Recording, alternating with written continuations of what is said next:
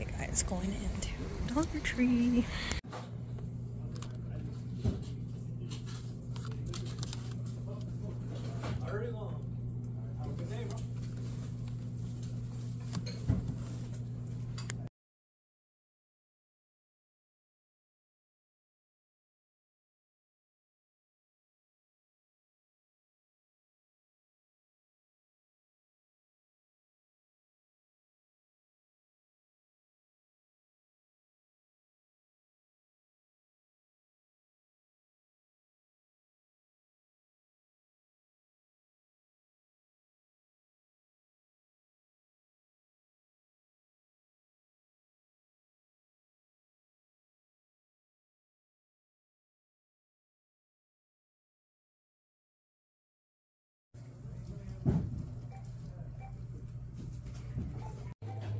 Okay guys, so I didn't even film in the last store because there was like literally nothing. So I came over to a second location so I could actually make a video. It's not looking like there's too much new here either. Some cute hair accessories I've never seen before. But I'm gonna try to make a at least a short video here so that way they I have something to post. But yeah, these are cute. Little hair clips. But yeah. There's not too much. In between seasons, it gets kind of like this where there's, you know, after the holiday decor dump, there's hardly anything for a while or until the next holiday, but let's see what we can find.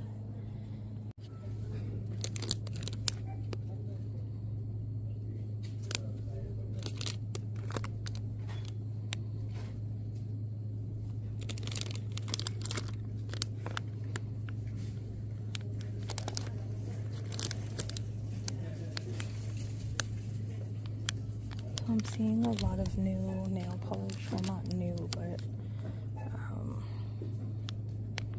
packaged polish. Usually it's just out loose like these here, but I've been seeing more and more get packaged. I was able to find some of the, what do you call them, the candy ones, the Mentos, the Sour Patch Kids, in this Insta-Dry Prismatic. This blue is really pretty, has a sparkle. And then this one.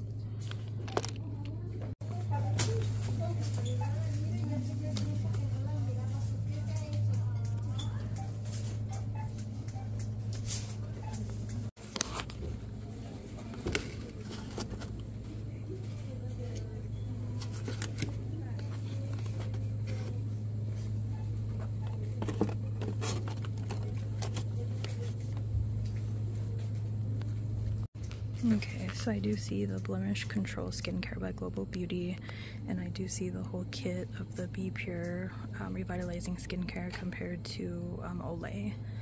And then they have the Smooth and Lift too. I think this is the first time I've ever seen this entire complete collection. Since it came out, people were buying that up pretty quick. So still not a whole lot, guys.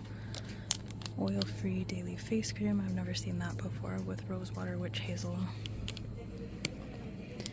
Still not a whole lot, but let's keep looking. Oh, I don't think I've seen this one before. These products are really good.